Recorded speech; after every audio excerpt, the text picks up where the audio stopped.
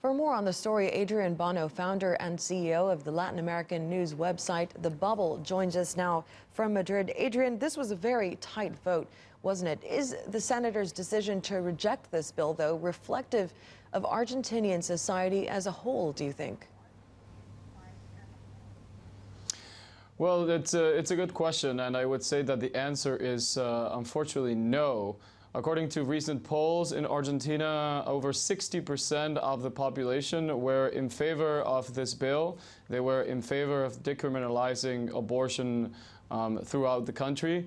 And unfortunately, there was a region of Argentina, I would say the northern region, with the most Catholic provinces, in which senators just rejected it completely and said that there was no way that they could support a bill like this.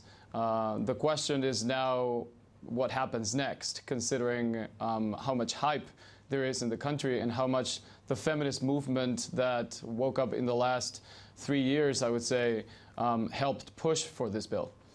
Was there any pressure, do you think, from the Catholic Church with Pope Francis, an Argentinian, stating his opposition to the bill before it was voted on?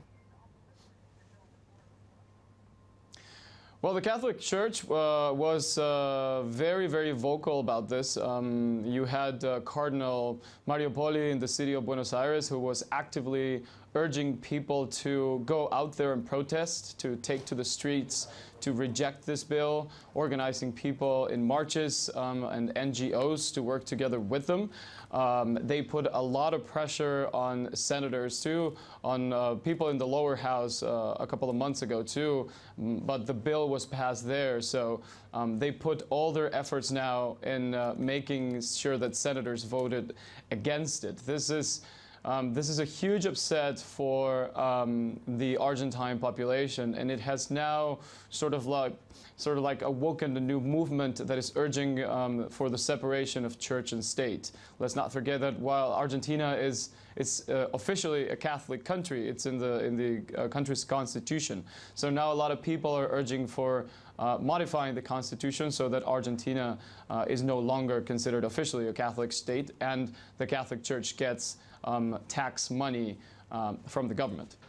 Interesting to see if that will play out. Adrian Bono, thank you so much for joining us.